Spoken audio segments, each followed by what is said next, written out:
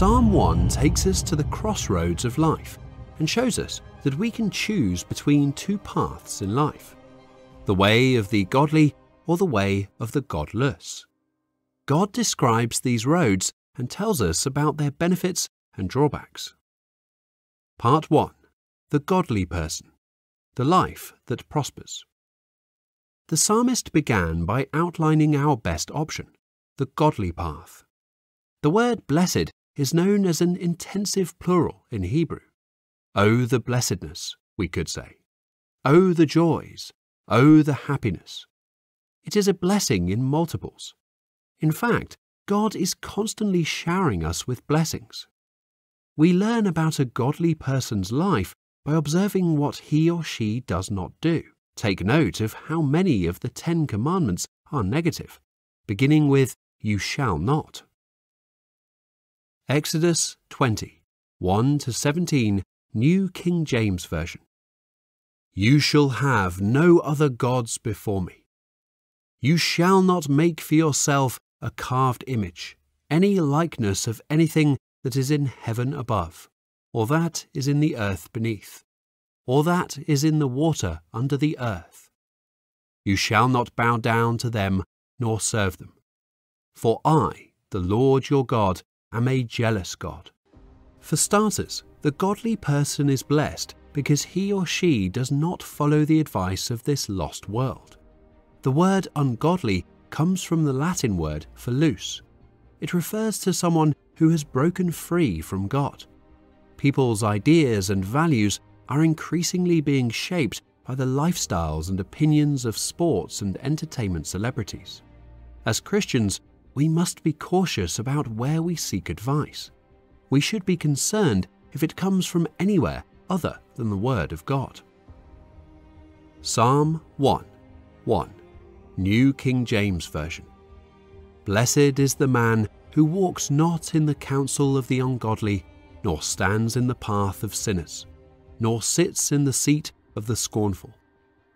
Second, a godly person is cautious about who he or she associates with. 1 Corinthians 15:33, New King James Version. Do not be deceived. Evil company corrupts good habits. Birds of a feather flock together, as the old adage goes. It doesn't mean we should never be friends with unbelievers, because if we did, we'd never be able to win anyone to the Lord Jesus. But being friends is not the same as participating in all of their activities. Third, a godly person does not sit with those who mock God's holy things. Take note of the sequence: walking, standing, and sitting.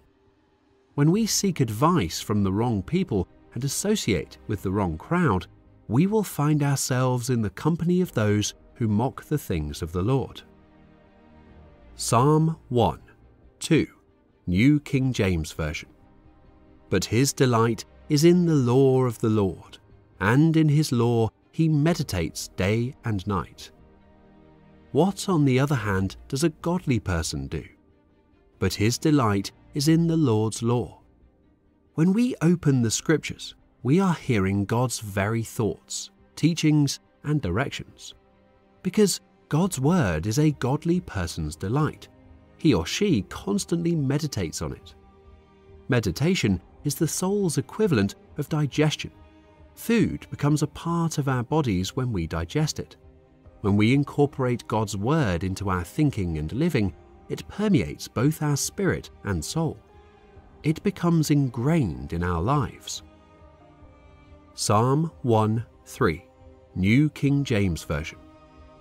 He shall be like a tree planted by the rivers of water, that brings forth its fruit in its season, whose leaf also shall not wither, and whatever he does shall prosper. After describing the godly person negatively and positively, the psalmist finally described this person. The author is actually painting a picture of a saved person. When we accept Jesus as our Savior, life takes root because we are rooted in him. 2:7, New King James Version.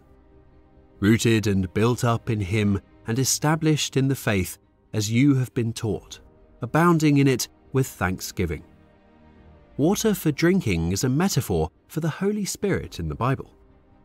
Like water, the Holy Spirit provides nourishment, life, and strength. Psalm 1, 3, New King James Version. He shall be like a tree planted by the rivers of water, that brings forth its fruit in its season, whose leaf also shall not wither, and whatever he does shall prosper. Because of what God does in those who are his, a saved person is a fruitful person. John 15, 4, New King James Version. Abide in me, and I in you. As the branch cannot bear fruit of itself unless it abides in the vine, neither can you unless you abide in me. The leaves that do not wither represent eternal life, and prosper represents progress. Our lives prosper when God's word is our delight, and we faithfully follow God's instructions. Part 2. The godless person, the life that perishes. Psalm 1, 4, New King James Version. The ungodly are not so, but are like the chaff which the wind drives away. For us, the psalmist also described the ungodly or godless person, a person who excludes God from his or her life or has no time for God is said to be godless. Verse 4 says that the ungodly person is the polar opposite of everything said in the previous verses. The ungodly are not so. The ungodly wander aimlessly like husks on the wind. The world, the flesh, and the devil can easily blow them away. Psalm 1, 5, New King James Version. Therefore the ungodly shall not stand in the judgment, nor sinners in the congregation of the righteous. When God judges the world, everyone will appear before him in judgment. Revelation 20, 11-15, New King James Version. Then I saw a great white throne, and him who sat on it, from whose face the earth and the heaven fled away, and there was found no place for them. And I saw the dead, small and great, standing before God, and books were opened. And another book was opened, which is the book of life. And the dead were judged according to their works by the things which were written in the books. The sea gave up the dead who were in it, and death and Hades delivered up the dead who were in them. And they were judged, each one according to his works. Then death and Hades were cast into the lake of fire.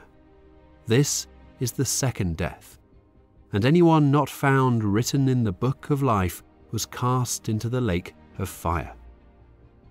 The ungodly, on the other hand, will be unable to stand. That is, God will find them guilty. Revelation 6, 17, New King James Version. For the great day of his wrath has come, and who is able to stand? The good news for every born-again believer is that we can stand before God in judgment based on the merits of the Lord Jesus Christ's shed blood. Romans 5, 2, New King James Version. Through whom also we have access by faith into this grace in which we stand, and rejoice in hope of the glory of God.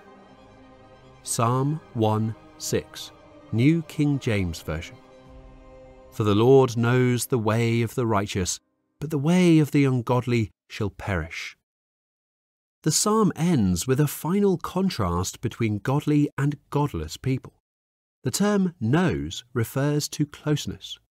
The Lord is personally and purposefully involved in all aspects of our lives.